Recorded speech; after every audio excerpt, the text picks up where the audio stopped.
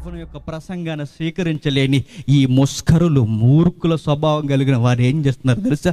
పండ్లు ఒరుగుతున్నారండి. పండ్లు బిగించేస్తున్నారట.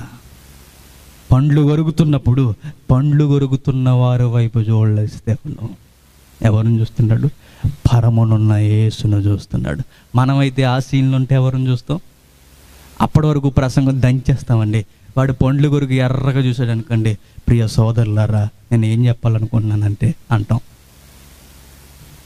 అవునా కదా? మీరు చాలామంది చూడండి, బిల్డప్లన్నీ మన సంఘంలోనే.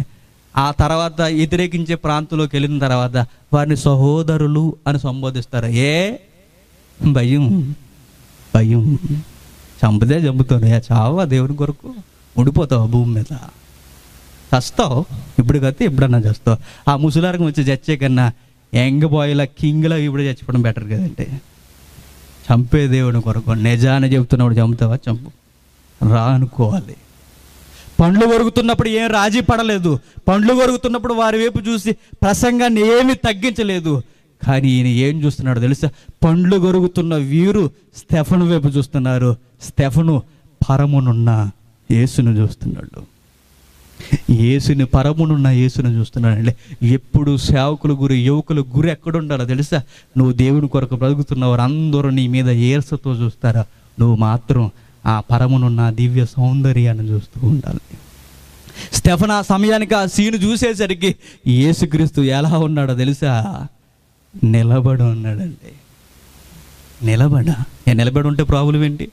చాలా ప్రాబ్లం ఉంది అక్కడ. నిలబడి ఉన్నాడండి. మీరు బైబిల్లో ఎక్కడ చదవండి, యేసుక్రీస్తు తండ్రి కుడిపార్శ్వాన కూర్చుని ఉన్నాడని చదువుకుంటాం. యేసుక్రీస్తు తండ్రి కుడిపార్శ్వాన కూర్చుని ఉన్నాడని చదువుకుంటాం. ఇక్కడేనండి యేసుక్రీస్తు నిలబడి ఉన్నాడు. ఎందుకు నిలబడి ఉన్నాడు? సమాజంలో ఒక వండర్ జరగబోతుంది. ఏ వండర్ జరగబోతుంది? ఒక స్టెఫను ఒక మహావీరుని తీసుకురాబోతున్నాడు. ఎవరా మహావీరుడు? అపోస్తుడైన పౌలు. అపోస్తుడైన పౌలు రావడానికి ఈయనేం చేస్తున్నాడు? నా కొరకు చావడానికి సిద్ధమైపోతున్నాడు. ఈ సీన్ అంతా ఎంత రసవత్రంగా ఉందో చూడడానికి మహనీయుడైన యేసుక్రీస్తు కూర్చుని ఉండలేకపోయాడండి, నిలబడిపోయాడు. మై సన్ స్టెఫన్, నేనున్నాను, వెళ్ళిపో, నువ్వు ధైర్యంగా వెళ్ళు సమాజంలోకి అన్నట్టుగా భరోసాతో నిలబడిపోయాడంటే. స్టెఫను యొక్క కార్యాన్ని కూర్చుని ఉండలేకపోయాడు యేసుక్రీస్తు. యవనస్తులుగా దేవుడు అక్కడి నుండి మనం చూస్తున్నాడంటే అప్పటి వరకు చెవియొగ్గి వింటున్న ఆయన కన్నులు పెద్దవి చేసి చూడాలి మనం. ఇంకా నా కొడుకు ఏం చేస్తున్నాడు అని చాలా ఇంట్రెస్ట్గా ఉండాలండి మన మీద, చాలా ఇంట్రెస్ట్గా ఉండాలి. స్టెఫను చూసేసరికి అంత ఇంట్రెస్ట్ వచ్చింది యేసుక్రీస్తు. కూర్చుని ఉండలేకపోయాడు. మై సన్ స్టీఫెన్, నేను ఉన్నానయ్యా నీకు, నేను నిలబడి ఉన్నాను నీ పక్కన, నువ్వు వెళ్ళయ్యా అన్నట్టుగా లేదా రెఫరెన్స్ అక్కడ? నువ్వు వెళ్ళు. ఆ ధైర్యం నింపేసిందండి స్టెఫన్కి. స్టెఫన్ గుండెల్లో బలాన్నిచ్చింది, తగ్గలేదు. మరలా మాట్లాడుతున్నారు.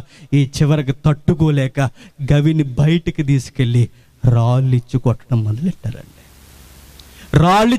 మొదలు పెడుతున్నారు. ఆ రాళ్ళు ఇచ్చి కొడుతున్నప్పుడు కూడా ఎక్కడికి చూస్తున్నాడో తెలుసా? ఆ పరమ తండ్రి కుడిపార్శ్వ నిలబడి ఉన్న ఆ పురుషుని, అనగా ఆ ప్రియుని యొక్క స్వరూపాన్ని చూస్తున్నాడు. అదండి లవ్ అంటే. నీలో ఉంటుంది పెంట లవ్. ఆయన లవ్ చూడు. ప్రేమించినోడి కొరకు చచ్చిపోవాలండి. అదండి లవ్ అంటే. మీరు దానికి అప్లై చేయకండి, నేను ఈ లవ్ కోసం చెప్తున్నాను.